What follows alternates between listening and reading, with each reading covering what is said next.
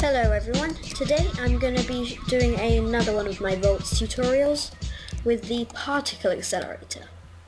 Now a lot of you don't understand how to build this and have tried building it manually with electromagnets and electromagnetic glass. Well, there's a much easier way. Now all you need to do is build a insulated LHC builder. So to do this, you need a lot of electromagnetic glass and lots of different materials for it. You can have a look at it by pressing R to see how to build it. Okay, so now what I do is probably go up a couple of blocks, and now just place your instant LHC builder. Okay, now what you should get if you right click it, there we go, you got your particle accelerator built up. Now this isn't like a one in real life, it's just a square, not an oval. And in your hand you should automatically get, or you shouldn't automatically get, but you have to actually make what's called a particle accelerator. And it's made like this. You need lots of elite circuits, steel plates and a motor. Make a particle accelerator. Now the particle accelerator has to be placed at one of the four ends. So for this example, we'll place it in this edge, like this. Okay, now you've got your particle accelerator in and ready, you need a power source.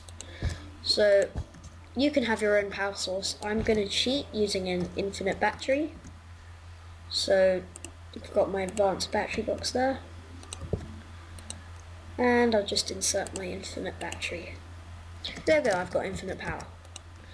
Now you'll need lots and lots of power. I recommend using 2 or more fusion reactors to power this. Okay, so now all you need to do is put a material which it will smash together to create antimatter.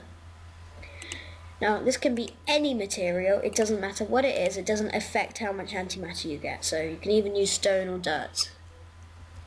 Okay, now you need something to trigger it. And we're going to use a lever, like this.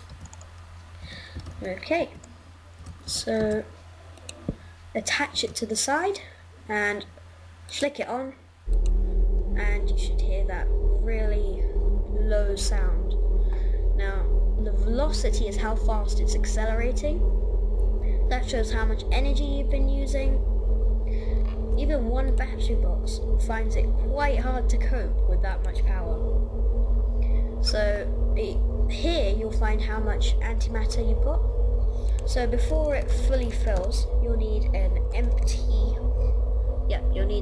cell. I'm going to grab 64 of them, place them in this box, and once it's done you should get antimatter here. So I'm going to end this now and come back once we've got one antimatter. Okay, hello again. Now we've almost got full velocity, and you should see it fluctuating a bit. It's almost there, and you should hear a loud bang once it's done. Almost there, and there we go. That loud bang signals that we've got 200 milligrams of antimatter. Now be careful with antimatter, because you don't want to see what happens if you drop it. If I drop it like this, if you wait a while, it will actually explode. That's why you have to be really careful with antimatter. And there we go, it exploded. Like I said.